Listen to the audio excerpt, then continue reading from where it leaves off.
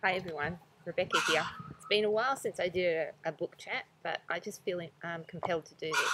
I kind of stopped for a while because I got some negative feedback on the review or the chat that I did about Bruce Pascoe's Young Dark Emu, and so to not shy away from controversy, I'm actually going to do this one. Okay, I'm going to talk to you about this book here, Azaria A True History. Now, if you're not Australian, then you probably are not familiar with the story of Azaria Chamberlain.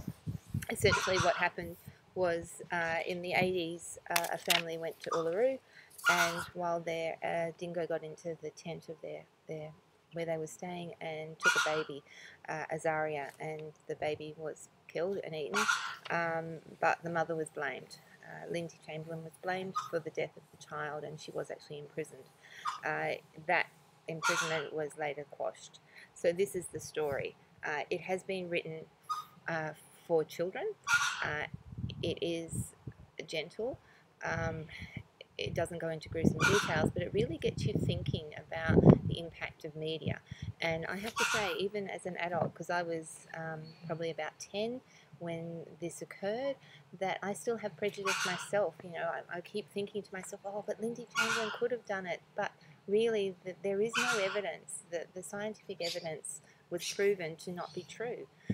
So anyway, so let's just get into the book. The book itself has these most amazing illustrations. Now, you probably can't see it.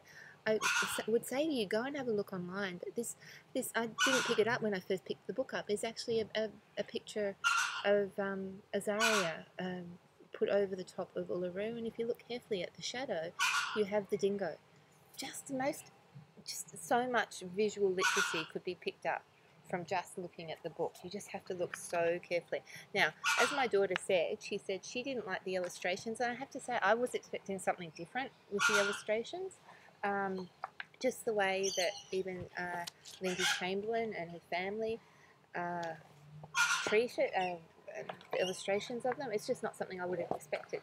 But there's just so much to learn from it. It is just amazing. And I have to say, you've got like, they kissed Azaria goodnight, and there's the kiss sitting on her head.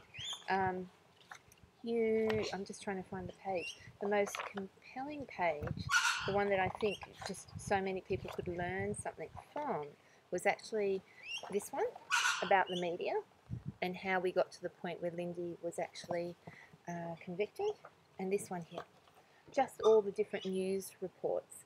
Now, the thing with the book is that it doesn't actually give you a list within the book of where those articles came from. What they say is that you should go to the website, and the website will give you where that information came from. There are teachers' notes and resources that go with the book as well, and you need to go to the webpage. But I have bought this from my school library because I think it's a really important thing for kids to be aware of, the impact that media can play on telling a story and looking at getting people convicted. So go have a look. It might be a while before it hits your public library.